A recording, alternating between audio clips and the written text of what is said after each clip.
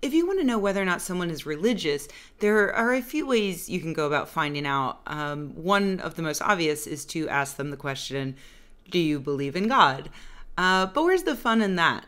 Luckily, some recent research shows that you might be able to find out in a sneakier way by asking 3 completely unrelated questions. And here they are.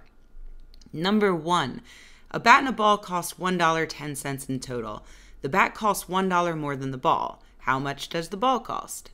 Number 2, if it takes 5 machines 5 minutes to make 5 widgets, how long would it take 100 machines to make 100 widgets? And number 3, in a lake, there's a patch of lily pads. Every day, the patch doubles in size. If it takes 48 days for the patch to cover the entire lake, how long would it take for the patch to cover half of the lake? Think it over. I'll give you until the end of the video to get those answers. Psychologists in Vancouver asked these questions to 179 undergraduate students, and then they surveyed them on their religious beliefs. What they found was that religious people tended to answer those questions intuitively, aka incorrectly, while non-religious people tended to answer those questions analytically, correctly. You might boil that down to non-religious people are smarter than religious people, but no, it's actually more interesting than that. There were several different tests they did in addition to asking those questions.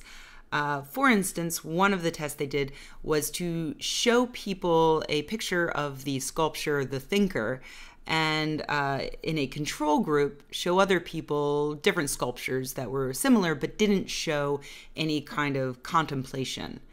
And in another test, subjects played verbal fluency games in which they included analytical words like reason and think and rational compared to control words like hammer, shoes, and jump. In each circumstance, the group that was primed for analytical thinking ended up reporting lower religious beliefs in questions that followed. So priming people to think analytically actually seemed to make them less religious. My favorite of the tests was the last one. Previous studies have suggested that you can secretly activate a person's analytical thinking and help them do better on questions like the ones I asked earlier, simply by writing out the questions in a font that's difficult to read, including using different size words, maybe words that are really small, or different colors. So in the last test, the researchers had subjects answer questions about their religious beliefs in either a bold, easy to read font or in a smaller, italicized, light gray font. And sure enough, the harder to read surveys showed people reporting less religiosity. So imagine how many atheists we might create if we could only print up a bunch of Bibles in like Zapfina or something, and then convince a bunch of Christians to actually read the Bible. It's hard enough to get a lot of Christians to read the Bible in a decent font, which is probably also why there are so many Christians still. Nothing makes an atheist faster than reading the Bible. As usual, caveats apply to this study. It's just one study. It involved fewer than 200 people, and all of those people are undergraduate Canadian college students.